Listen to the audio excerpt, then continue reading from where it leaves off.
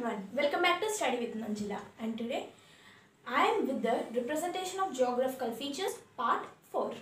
So in part 1, 2 and 3 we have learned about globe, map, sketch and about what we have learned? Any guess? Yes, we have learned about types of maps according to scale. So in this video we are going to learn about directions. Okay. So what are the directions we know? There are 4 directions. What are they? North, east, west and south. Okay. So these 4 directions in a map are known as cardinal directions. There are not only these 4 directions, there are another 4 directions. Those are known as intermediate directions. Okay. So what are those intermediate directions? I am going to explain. See, if you are sailing on a boat, if you are a sailor, you just imagine, okay, if you are a sailor, your captain has said you that please go to the direction in the between north and east, you just go to that direction. Just you are at this point, you are at the south. Your captain said that to go to the direction between north and east. You have went like this. North and east, you went like this.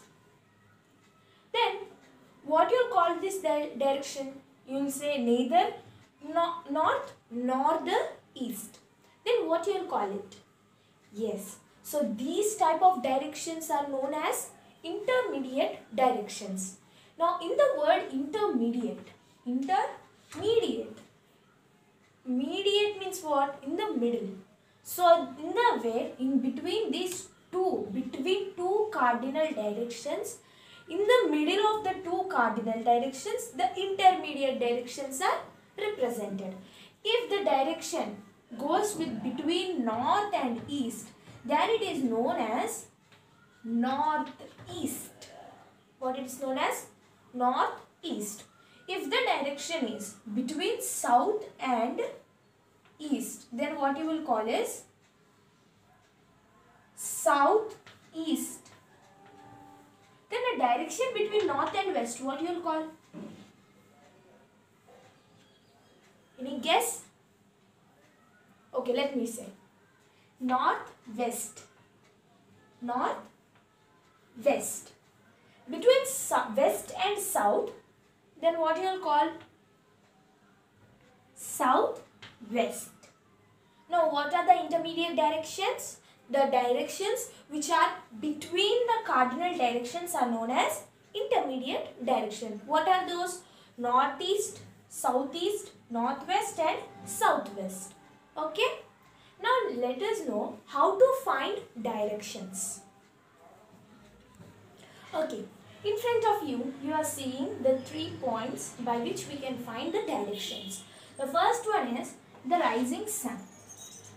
Obviously we know that the sun rises in the east. Okay. Now how to find from the rising sun? See, if you stand in front of the rising sun, for example, for me this side is the east. Okay.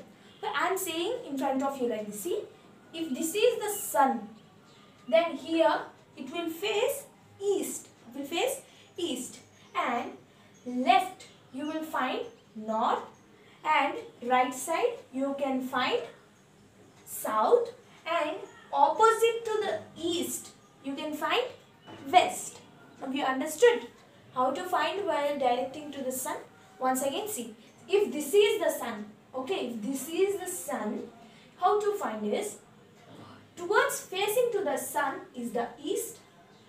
From the east of your left side is north, and towards the right of the east is the south, and opposite means towards back side of the east is west. Now you understood? Right. Now rising sun we know. Now what is this pole star? Pole star is what you think is, how to find from the pole star direction is, this is one of the scope from the our Pandits will do, right? So like that, while seeing the stars, they will find this pole star is nothing but in the northern hemisphere. There are some of this. There is some of the stars which are known as Saptarishi Mandal.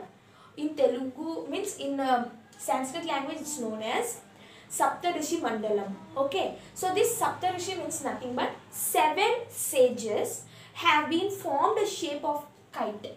See. This is one of the rishi, this is one of the star, here one, and 3 other, 1, 2, 3. You can find the shape of the kite, see 1.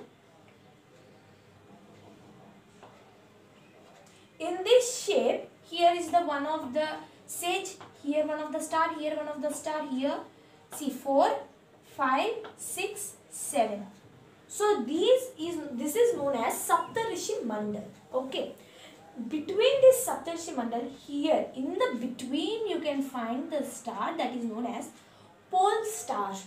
That's known as pole star. Okay. See, according to this pole star, they will even find the directions. Okay. Next we are going to learn what is a Marnier's compass. Marnier's compass is nothing but a magnetic compass which shows the directions. You know what is a compass, right? Compass will have the directions and the degrees between the directions, and even there will be a needle which will always point towards the north. See, many of us have a confusion.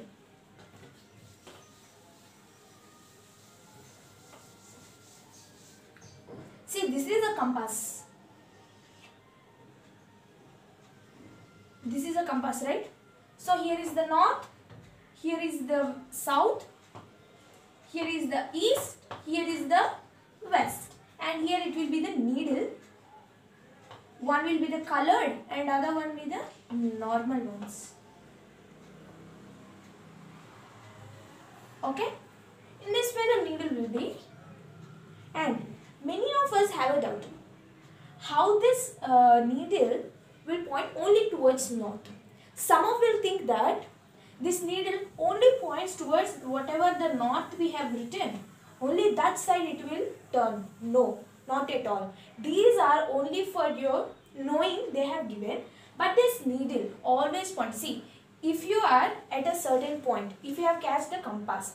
So here it's showing the north. Means they have written the north. Here is the east, here is the west, here is the south. They have written it in. But you are facing towards east. If you are facing towards east, then this needle always shows towards the north, right? So left to the east, it will be the north. Then this needle will point towards the north. It will show, the needle will show only towards the direction, but not these written ones. Okay, now you understood, right? Now, how this needle will show? There is a property of magnet. If you take a bar magnet, you should divide it. One is as south and other one is as north. If you divide like this bar magnet always attracts towards some of the direction, like this south ones attracts towards the north direction, and this north side what we have written is it will attract towards south direction. This is the one of the property of a magnet. The directions will attract the opposite ones. South to the north it will attract and north towards south. Now we have understood about the compass even. Now why it is known as a Marnier compass? Marnier's compass is nothing but a Marnier is a person who have first used the compass. Okay. Now we are going to learn about bearing. Okay friends, directions we know, but what is a bearing? It's a new word for you. Okay. Now what is this bearing is? See, this from the north. For example, I want to say a small story type. Okay. If you are sailing to a boat on a river or ship or a sea or anywhere you are going on the sea or a river, you are sailing. Then they will say to sail from the north towards the 60 degrees. Okay. towards, from the north you have to say 60 degrees, they will say. 60 degrees means what? You know degrees, right? Angle. We know angles. In maths we have learned angle. From the north you have to say towards 60 degrees angle. Then what you will do is, you will say from here just 60 degrees will come here. As this is a 90 degree. Yes or no? This is a 90 degree angle. Now half will make, it will become 45. So you have to still, you will go up. Okay. From here it will go. Okay. Now here it had become a 60 degree. So this is known as the bearing point. Understood? I'll explain. See. From the north, how much degrees you will take? Whether it is here, here or here. It's known as a bearing. I will draw another angle. See. I will draw another angle. From the north only you will count the degrees. If here, from the north to the south, see. If it will go here, this is one of the bearing. This is one of the bearing. Okay. Then if you take from the north towards this side, then from here to this full will become an angle. Then this is one of the bearing. Only from the north will count the angles. Okay. So these angles should be counted only in a clockwise direction. We know what is a clockwise. Okay. So till here we have completed about direction and bearing. Okay. So next video I am going to say about the diagrams, what are those, and even the conventional signs and symbols. Thank you.